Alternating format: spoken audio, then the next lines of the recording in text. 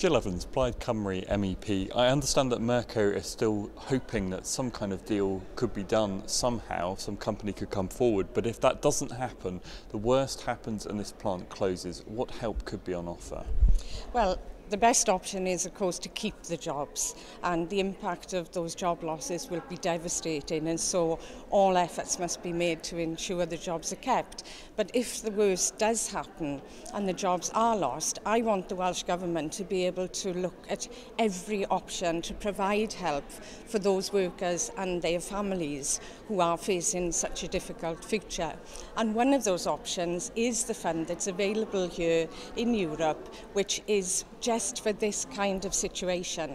It's a fund to help workers who've lost their jobs because of changes in the world economy, in the international situation, and because of international trade.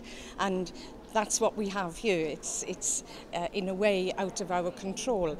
And so I want to see every option available to help those families. And this money, of course, would help with retraining, with people setting up their own businesses, all kinds of help, not just for the workers who lose their jobs directly, but also for other businesses that depend on those jobs in the local economy.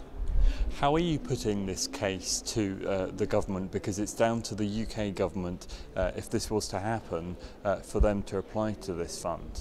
Well, I want to ensure that the UK government doesn't close the door to anything.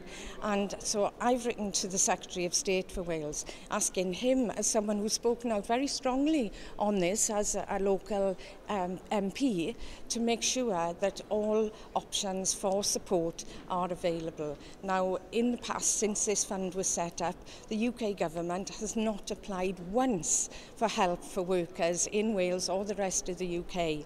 Every month in Parliament we vote on applications to this fund for workers. We've got one coming up in Parliament next week for a situation in Ireland where there have been big job losses.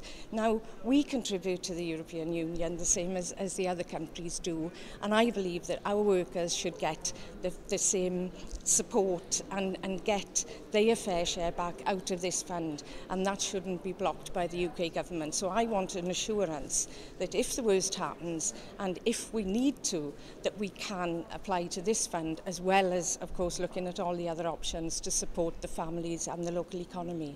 Now, the reluctance of the UK government is often put down to the fact that it affects the rebate the UK receives.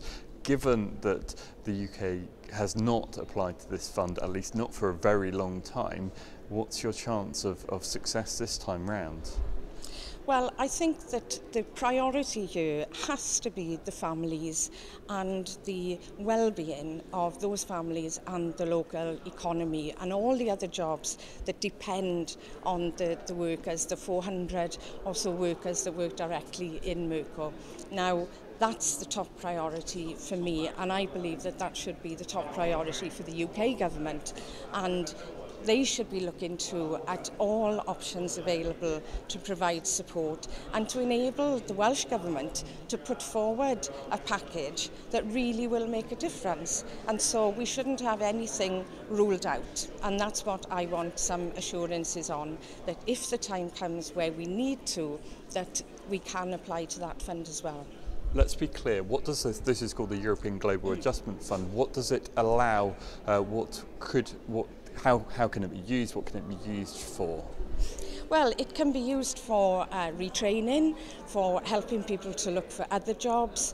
It can help in certain circumstances for employees to take over running companies, and it can also help with entrepreneurship and helping people setting up their own businesses. So there's a whole range of support available there, and of course different people need different kinds of support within the community, within the local economy. There's a need for different kinds of support, and what would have to be done, of course, is for the Welsh Government to prepare a very detailed case for what was needed and what kind of funding was needed before the application could be made. What I want to ensure is that help is available and it's not ruled out at this stage.